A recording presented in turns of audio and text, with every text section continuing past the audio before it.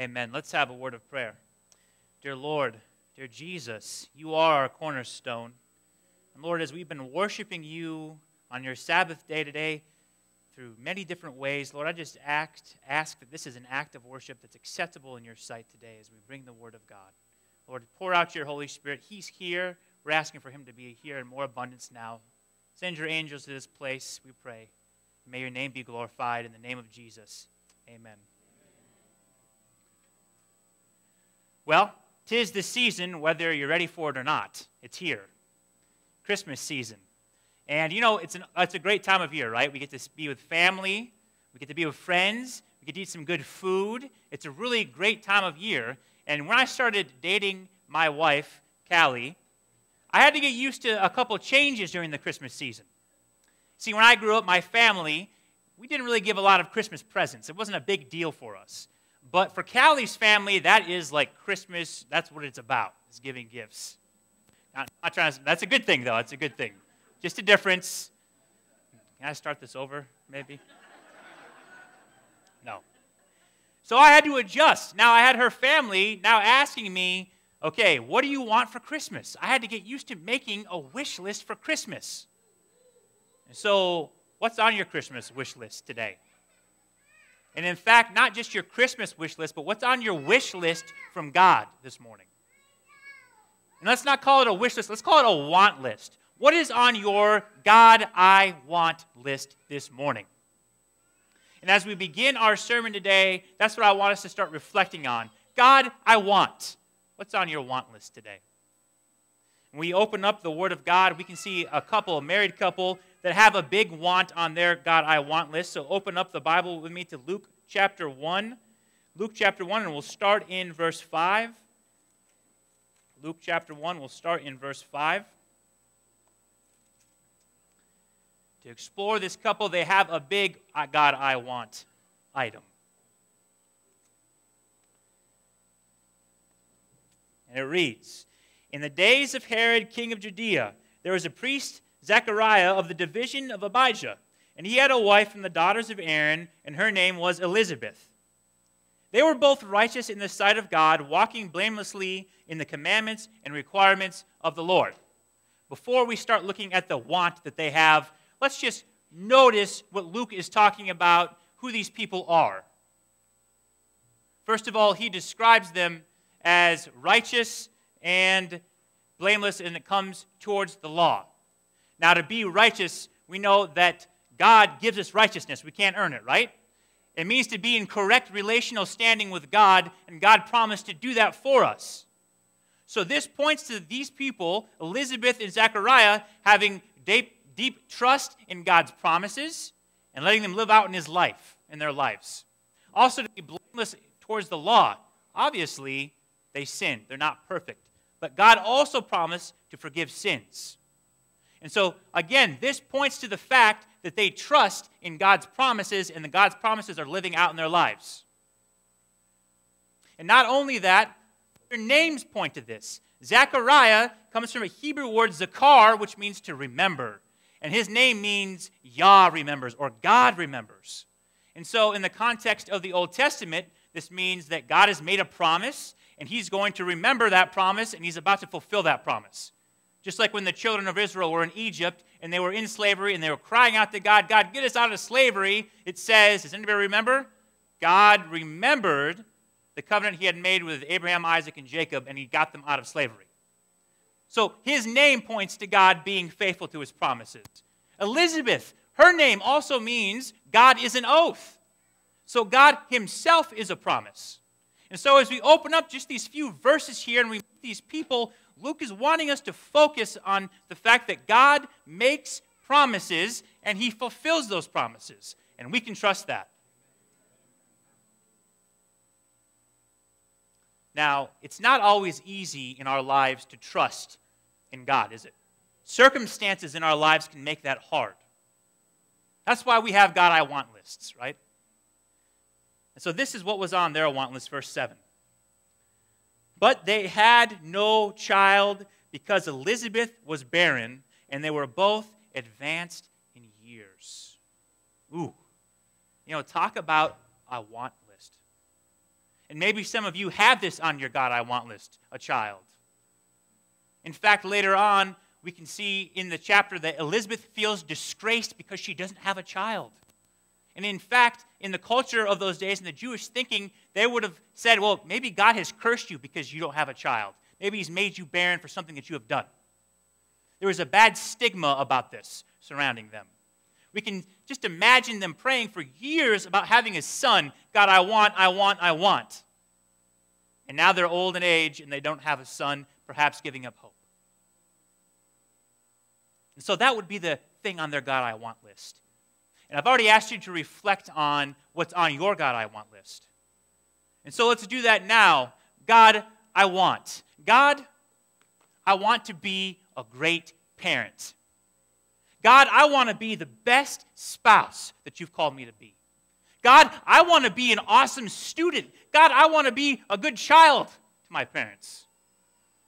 God, I want to overcome depression. God, I want to overcome the sin that keeps on getting at me over and over again. God, I want. And we've seen on their want list, on Elizabeth and Zechariah's want list, a child, but I don't believe that that was the number one thing at this point in their life on their God I want list. Let's explore. Verse 8. Now it happened that while he was performing his priestly service before God in the appointed order of his division, according to the custom of the priestly office, he was chosen by lot to enter the temple of the Lord and burn incense. And the whole multitude of the people were in prayer outside at the hour of the incense offering. A lot of information there. Let's boil it down a little bit. He was a priest, and in those days, there were 24 different divisions of priests. All of those divisions came from families that descended from the great high priest Aaron, the first high priest of Israel. So, every time that there was a festival, all the priests would come and they would serve in the tabernacle. But there were also times throughout the year, for 1 week, twice throughout the year, that the priests would come and take their turn. Each division would take their turn to serve in the sanctuary. And so this was the Abijah division's turn to serve in the sanctuary. Now, they had a daily service in the sanctuary. It was called the Tamid service. And Tamid just means unfailing regularity because it happened every day. And so twice a day at 9 a.m. and 3 p.m., a lamb would be brought out, slaughtered, and sacrificed. And people would come to the temple. This is what the temple looked like in Jesus' day. People would come to the temple to pray for forgiveness of sins. Now, it wasn't just the fact that the animal was being slaughtered, the lamb was being sacrificed. Also, priests would go inside of, let me see if I can get this, the holy place here, and they would take care of the menorah, and they would also put new incense on the altar of golden incense. And to choose which job you got as a priest, you chose by lots. So it was by chance. Now, there were over 18,000 priests at that time. So you only had a once-in-a-lifetime shot to be able to participate in this service. And so, here is Zechariah's once-in-a-lifetime shot to be the one that brings the incense into the holy place and to burn new incense. And he would have gone in there after the lamb would have been slaughtered, before it would have been offered as a burnt offering. And he would have been in there praying over Israel for forgiveness of the sins of the people that are there praying right now. But that's not the only thing that he would have been praying for. He would have been praying for the number one thing on his list and on Israel's God I want list. And that was for for them to get out of captivity as a nation. God had made some promises in Scripture that they would be taken out of captivity. They were still in captivity. Now, God made many promises, but there's one in specific that I believe Zechariah would have been praying for at this moment. He would have been praying for somebody called the Messiah to come and take his people out of captivity. You see, there was a prophecy that a lot of us are aware of, and he certainly was aware of. He was a man of Scripture, and that is found in the book of Daniel. And we find in the book of Daniel chapter 9 that Daniel is praying for the same things that Zechariah was praying for here over the altar of burnt offering. So this is from Daniel chapter 9. This is verse 20. It says, and this is Daniel, Now, while I was speaking and praying and confessing my sin and the sin of my people Israel, and presenting my supplication before the Lord my God in behalf of the holy mountain of my God, same thing that Zechariah does here in Luke 1, while I was still speaking in prayer, then the man Gabriel came to me in my extreme weariness about the time of the evening offering. This is Daniel praying just like Zechariah would have been praying, and the evening offering was the Tamid offering. So he's praying during the same time that Zechariah would pray 600 years later. And as he's praying for these things, what God does is he sends him Gabriel. Now he calls him a man here, but we know he's an angel. He sends him Gabriel to answer his prayers. And the answer that Gabriel gives him is a promise of the one called the Messiah, the one that's going to come save Israel. And not only that, but he tells them the time period in which the Messiah is going to come on the scene. This, of course, we know as the 490-year prophecy. So, fast forward now, and here's Zechariah. He knows that time prophecy, and he knows that it's about the time for the Messiah to come on the scene according to that prophecy. And here he is praying before the altar. He's asking for forgiveness of Israel's sins, and he is asking for the Messiah to come. God, fulfill your promise. And just like in Daniel, when Daniel was praying for these things, God sent Gabriel to answer him. God sent Gabriel to answer Zechariah. Verse 11, here in Luke chapter 1. And an angel of the Lord appeared to him standing to the right of the altar of incense. Zechariah was troubled when he saw the angel, and fear gripped him. Now later on in verse 19, it's revealed that this angel is Gabriel. And so something interesting about Gabriel, the only time that he appears in Scripture is here twice in Luke chapter 1 and in Daniel chapter 8 and Daniel chapter 9. And so when Luke names Gabriel, he wants us to connect this appearance of Gabriel with the last appearance of Gabriel in Daniel chapter 9. And so what's happened here in Daniel chapter 9, Gabriel was sent to make the promise of the Messiah.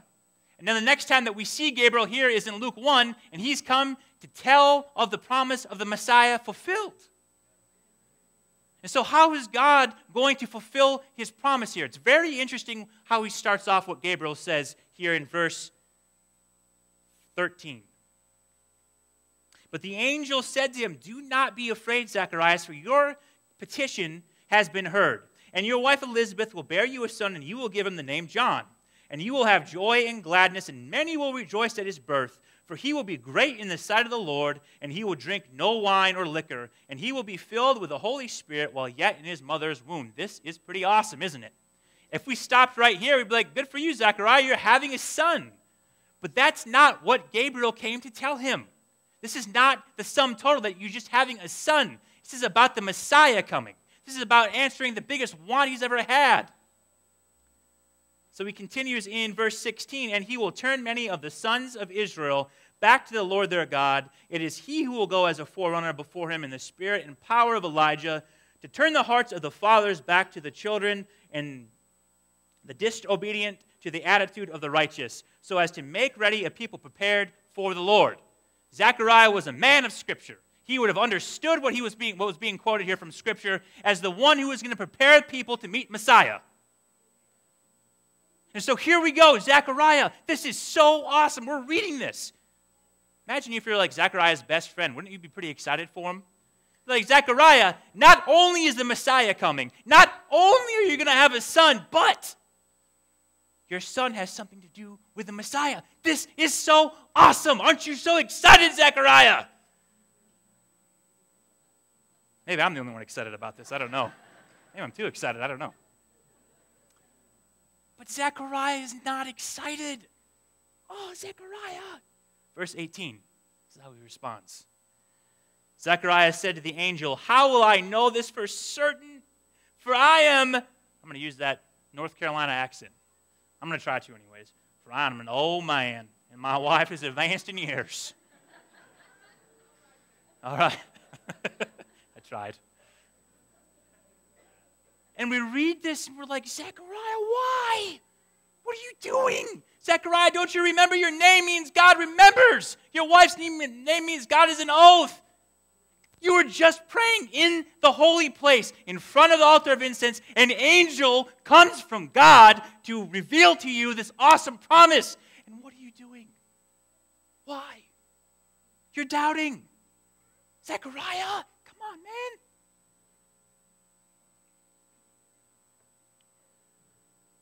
So why did he doubt? Why did Zechariah doubt God? Well, God answered his prayer in a way he never thought could be possible. Because he was looking at himself as the fulfillment of that promise. He stopped looking at the one who could, and he started looking at the one who can't, himself. And it's a dangerous thing to keep your eyes on yourself, is it not? There's a couple of things that can happen when we do this. One, we can become full of ourselves. Man, I've done all these great things. I don't need God to help me. I'm just the one doing this in my life. Everything is cool. I don't need God. Maybe I'll come to church. Maybe I'll pray, whatever.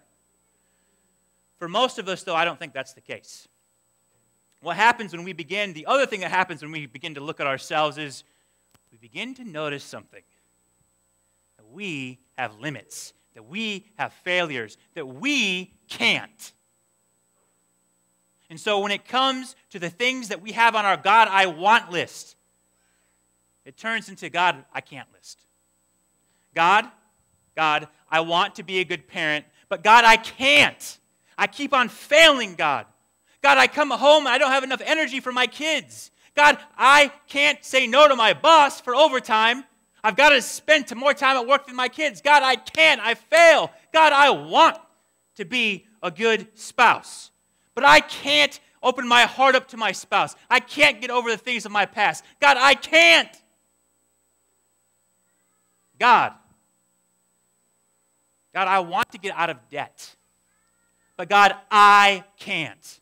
It's Christmas time, God. I can't. I've got to buy everybody Christmas presents. I've got to use my credit cards. I've got to go into debt. God, I can't get out of debt. God, I want to overcome this sin, but I can't. Keep on giving in. I keep on failing. God, I can't. God, I can't. God, I can't.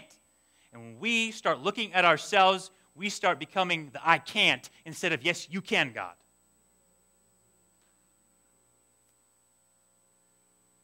And we are so quick to speak when we're like that instead of listening to what God is telling us to do and believing. Just like Zechariah. And so how does God respond to Zechariah being so quick to speak here? In verse 19.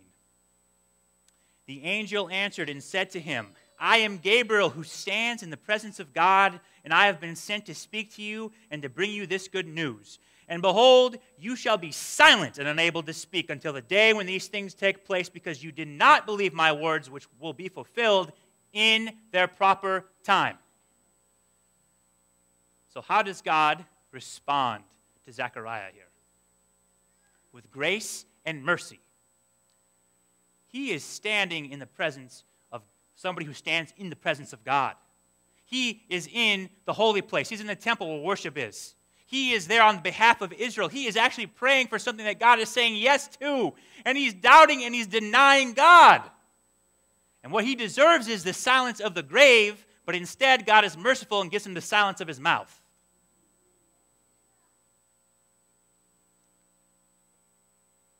And so he finishes up his temple service. He goes home. He knows the promise of God. He tells his wife, maybe writes it down, I'm sure. She's like, I've never heard that before. And the change in her body, as she's pregnant, is an affront to him. It's a sign to him about the faithfulness and the I can of God. So every time she wakes up with morning sickness and that shows him what God can do. And every time she has a craving, she wants pickles and ice cream. Or she wants bitter herbs and olive bread or whatever they had back then. That's a sign to him that God can. And every time the baby bump grows bigger and bigger and bigger, and he feels that little baby kicking in her womb, that is a sign to him that no, I can't, but God, you can. And it took him 9 long months of seeing that for him to realize it's not about him and what he can't do, but about what God can do in his life. And so John the Baptist, he's born. And he's circumcised. And finally, God deems Zechariah ready to be able to speak. And this is what it says in Luke 1:64. He began to speak praise of God. The words out of his mouth were no longer, I can't, but God, I'm praising you because you can. In fact, let's go to those words in verse 68. Verse 68 here in chapter 1. And I want us to notice where his focus is. Now he's filled with the Holy Spirit and he's prophesying. And it says, Blessed be the Lord God of Israel, for he has visited us and accomplished redemption for his people. And he has raised up a horn for the salvation for us in the house of David, his servant, as he spoke by the mouth of his holy prophets from of old. Do I have to make the point any more clear what was happening here? It was no longer about I can't. His focus was on the one that I can, the great I am.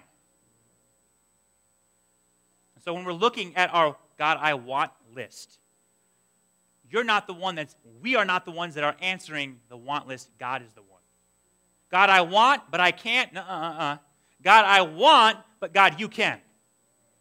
And you go to God, you have the faith, and you're guided by God because he is the one that can do it. Now, that's not the only thing that we can learn from this story. You see what's happening here is that Zechariah is recounting something amazing. God has had a plan that the Messiah was going to come and save Israel this whole time. Now, before, Zechariah, for some reason, thought that it was his plan and his way, and that God was a part of it. But now he is admitting that it's God's plan, and Zechariah is a part of it. So when we're looking at our I want list, just a second, it's not about what we want, is it? It's about what God wants because it's his plan and we are a part of it. So we changed not I want, but we changed it to God, what do you want? Right? Now, does God want bad things for us? No, this is beautiful. God, I know you want me to be a good parent. God, I know you want me to be a good spouse. God, I know you want me to be a good student. The other thing that he's doing here, though, is he's remembering past things in which God was faithful. And if we're having issues with the God I can't, and we're not sure if God can, just take a gander back in your past and try to remember when God has been faithful to you, and you can find the faith to push on because you know he's going to continue to be faithful. Can I tell you a personal story? Well, if you don't want me to, too bad, I'm going to anyways.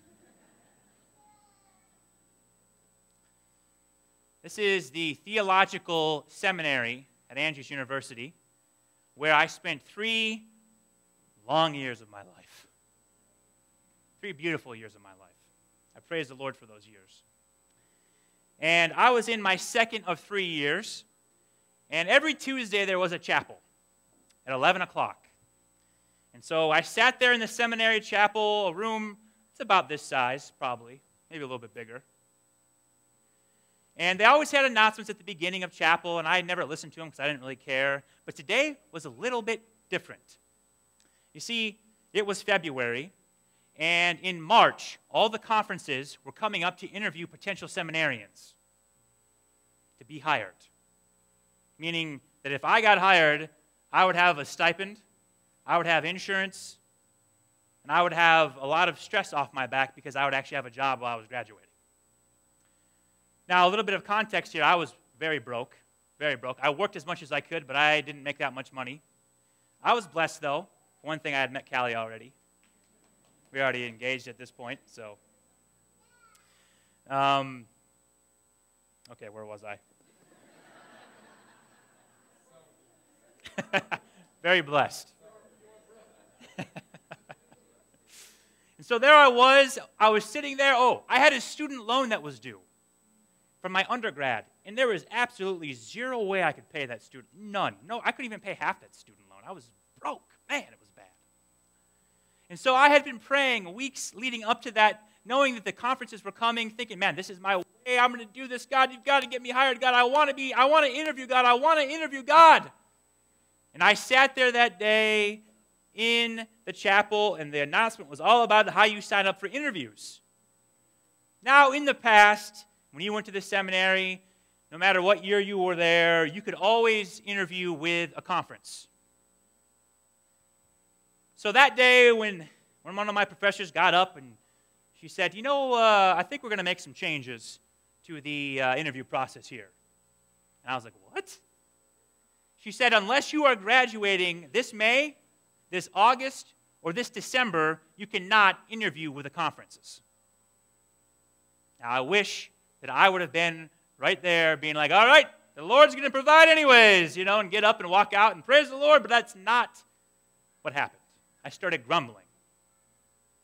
I started complaining. In fact, vocally, I probably made a fool of myself sitting there with my other seminarians. And when I got home and I got some quiet time to God, I was like, God, why did you do this? I can't interview. What's going on? How is this going to work? What's going to happen? I also was about to run out of money to stay in seminary. I forgot to mention that point. That's kind of a minor point. So I wasn't about to go into more debt, student loan debt, in order to stay in seminary. So I said, God, what's going to happen? You just sent me here to get into debt and then not even to finish graduating? Now, also during the announcement time, they had said that the conferences that were coming up would need some personal assistance that would help, get them some lunch, get them some water, usher people in and out of interviews. And so as I was lamenting to God and grumbling and complaining to God, he's like, why don't you just sign up to be an assistant? And I fought with God. I said, that's not going to work. That's not the plan. I'm supposed to interview. Grumbling, though, I did it anyways. In fact, I was the first person in line that day when the conferences were there. And my heart actually was set on the Kentucky-Tennessee conference. I wanted to work there. I love Tennessee because I went to school there. It's a beautiful part of the country. And as I went to sign up for Kentucky-Tennessee, it was like the Holy Spirit smacked my hand, and something about Texas jumped off the page to me. Texas? Who wants to live in Texas?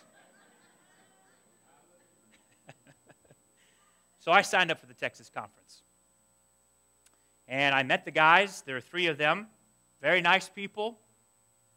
We sat down in the room that they were going to interview all the seminarians. They started asking me a few questions. Questions like, so how's your seminary experience been? What church have you worked in? What is your passion in ministry? What's your testimony? Do you have a resume? And of course, I was wearing a suit, and I put the resume right here, so I pulled it right out. The Holy Spirit prepared me. See, what happened that day was God did something that I couldn't do. He got me an interview before anybody else was interviewed. Before these guys were tired of hearing all the answers to the questions they were asking, God gave me an interview. And by the time I left that day, one of the guys was giving me a big bear hug. He's like, I can't wait to see you again sometime. Now, if you're in seminary and you're not hired, chances that you're going to get hired before you graduate seminary are like this much. I'm not sure what statistic that is, but this is a statistic. It's about that much. So a week later, they gave me a call. And they said, Bill, the Holy Spirit has brought you to our minds, and we want to hire you with 1 year left in seminary. And I praise the Lord. I grumbled the whole time. I complained, God, I can't, but God can. Now, just a little side note, I was so excited I called everybody I knew. I told hey, I'm moving to Texas, yeah! And after I told everybody, I called my fiance. And I said, Callie, guess what? We're moving to Texas, babe! And I won't tell you about her response. That'll be another sermon on forgiveness.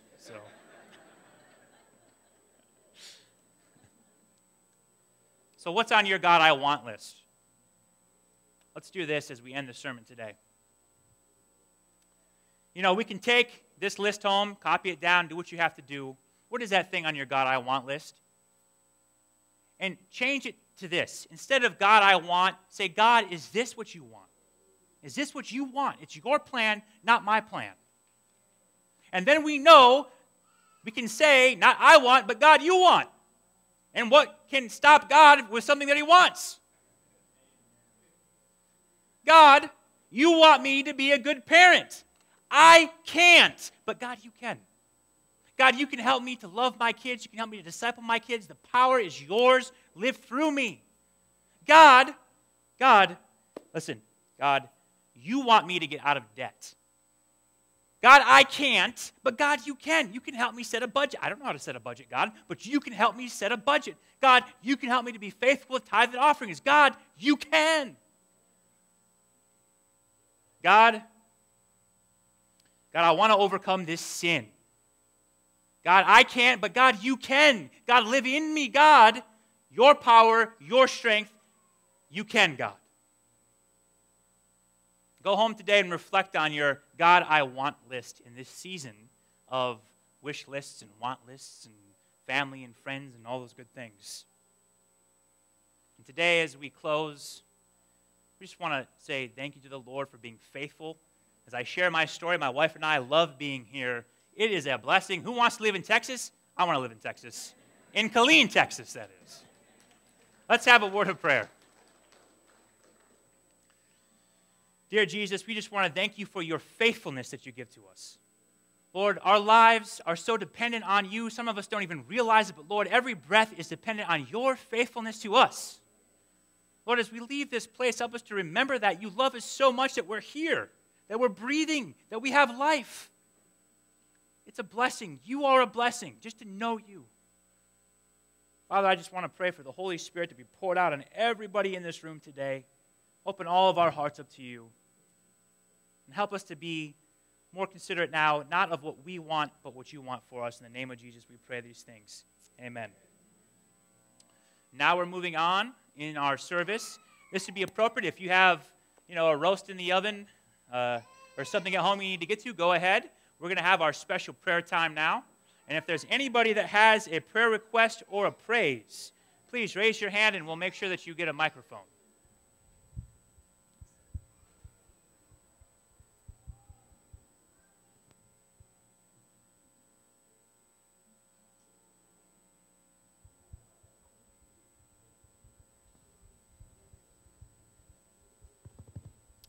Okay. Let's see. Is there anybody that's got a praise to God this morning? Okay, we got to praise Brother Denver.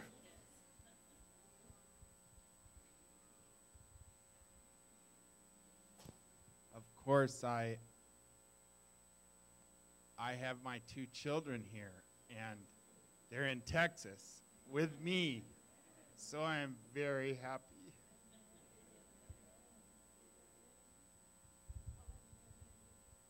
Okay, children, tell us your names, please. My name is Kanda, and I'm a physical therapist in Loma Linda.